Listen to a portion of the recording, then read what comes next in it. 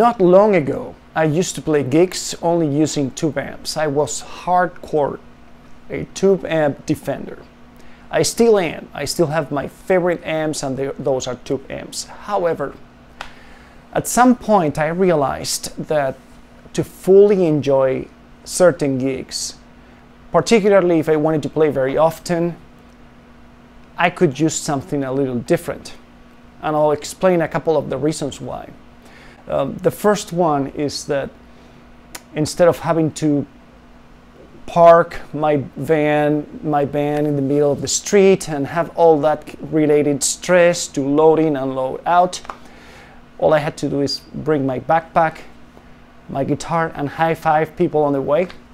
The second reason is the weight. The third reason is that while tube amps are great sounding amps, in my opinion, that's the best sound you can possibly get. It's also true that they sound different every night, and that when you put the microphone in a different angle slightly, you get a different tone, which can be a little stressful sometimes if you don't know the sound tech or if you want something really specific. I decided to buy myself, I'm talking 3-4 years ago, my first digital unit, fully digital unit, which was the AX8. In fact, it was not the AX8 itself, it was the floor unit called FX8. This was a great unit, but at some point I sold it to buy the Kemper version. Why did I change? Why from using the AX8 version, the Fractal version, the AX8, did I go sell and buy the Kemper unit? Well, there's a few factors that played there. The first one is that Fractal decided to discontinue their floor unit, which means no more support.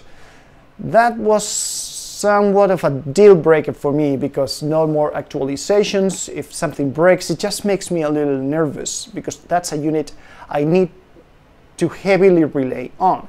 Second reason was the sounds that I needed were light rock, say, so not heavy distortion for metal or anything like that. It was more in the rock side of things, in the blues side of things. I needed a nice clean tone, something that sounded very, very realistic, and a lead tone. For context, I'm not one of those players who need a million sounds. I need 3 or 4 that sound really well, that will do the job, so I can concentrate on playing. That's my aim. That's what I like to use. So, great. Both units were a similar price, so I sold one and I bought the other one, both used. Fast forward, I think a few months back, 6 months ago, something like that, I started to see videos that Boss had released this pedal, the Boss GT-1000 and 1000 Core, which is supposed to be this great pedal, and yada yada yada. And you know what, I've heard that so many times that I'm very skeptical, because every time that I see something like that on YouTube and I see a demo, particularly a paid demo, which by the way this video is not, this is my honest, unbiased opinion, take it or leave it, but this is how I feel about it. I don't work for any of those guys, I don't have any sponsorship from them, this is just what I did and why I did it.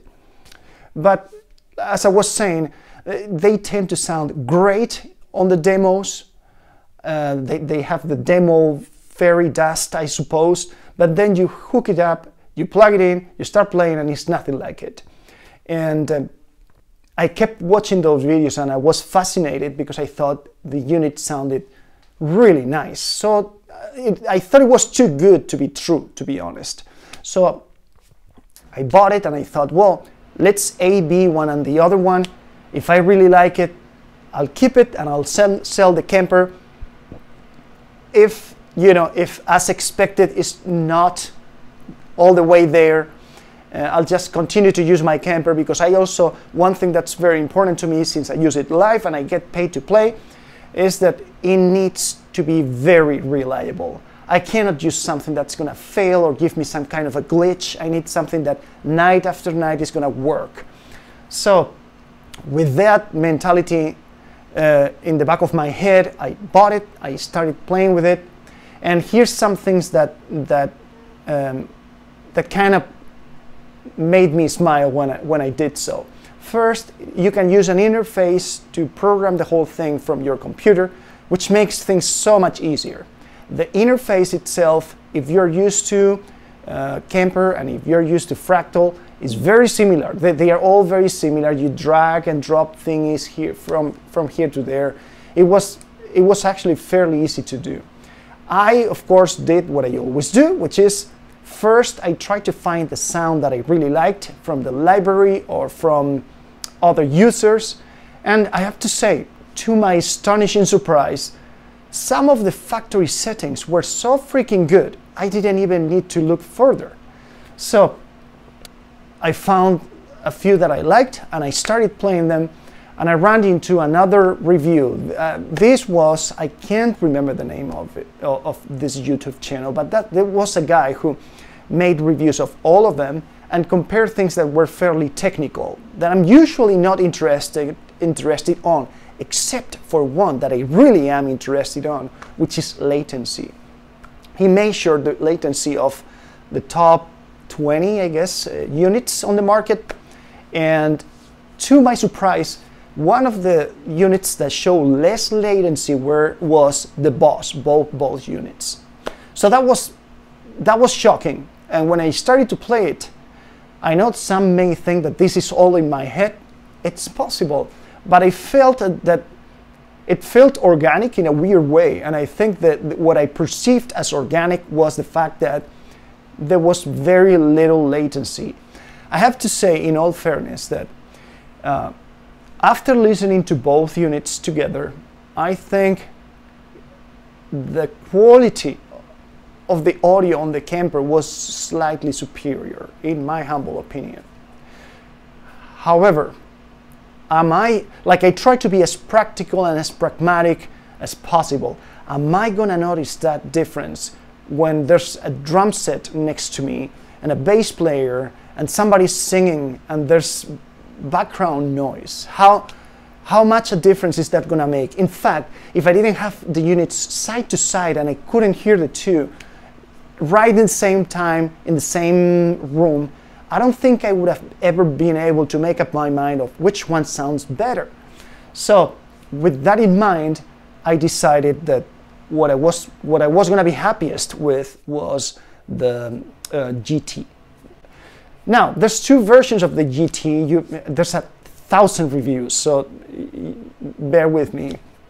But the only actual difference between the two versions they have, the GT-1000 and the GT-1000 core, is that the core is smaller. It doesn't have I think the expression pedal or some of the buttons it's got. It's just a reduced casing, but it's the same brains.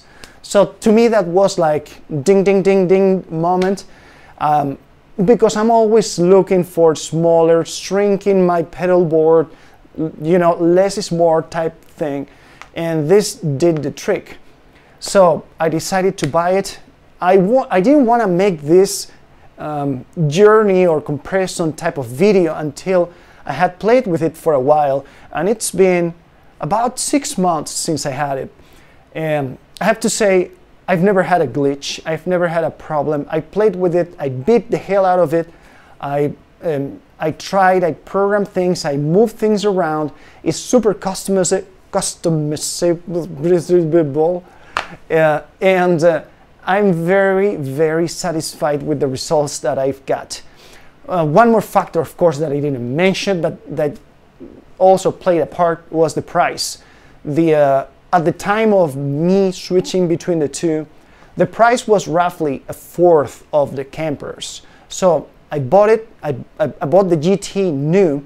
I sold the Kemper, and I still, of course, I could have bought at least 2 or 3. So that was very pleasant to me. And yeah, it's just a great buy. So the sounds that I'm going to be showing you in the demonstration, they all come from some tweaking that I did on the stock ones.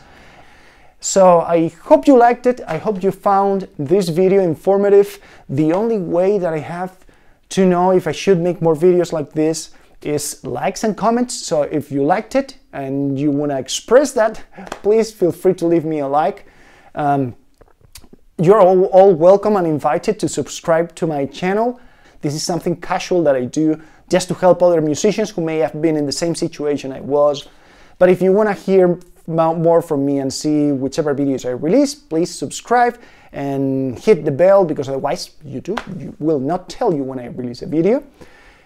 So here's some samples, and I'll see you in the next video.